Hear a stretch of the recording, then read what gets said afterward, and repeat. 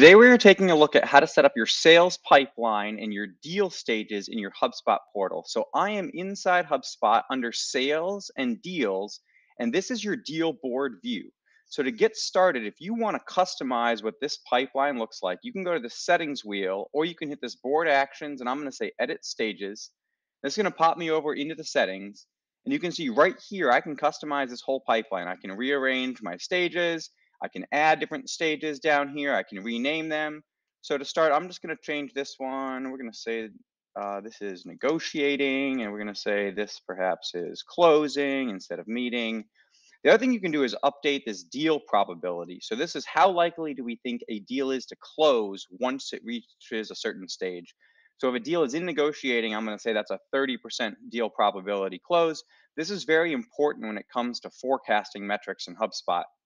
Another thing you can do is set required properties at each stage. So when a deal moves to negotiating, I can say I want to make sure my team includes a close date at that time. I can also just say, I'm going to put it there and hope they do it, but I can actually make that required as part of my steps. When you get to closed one here, for example, let's say we're going to make them include a closed one reason. It's another example.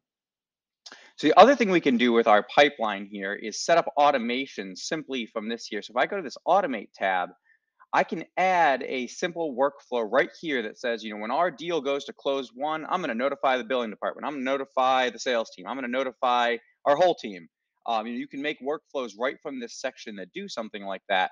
You can also create an additional pipeline. So if I came in here, let's say I have two different business lines, I've got a whole different, line of my company.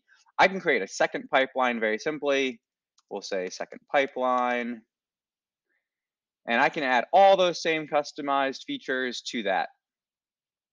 Another thing that's very important is being able to customize the view of the actual deal. So if I flip back over here quickly, you see this deal board that I have. We have our, the name of the deal, the amount, and a close date included.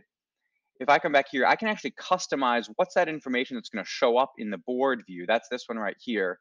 I can also customize on the right-hand panel what's going to show up within my actual deal view within a contact record when I'm looking over at an associated deal. What shows up there? That's these right here. And then finally, what's going to be in my sidebar for the deal? What's going to show up in my about panel? I can customize that right here. Thanks for watching. Please reach out with any questions.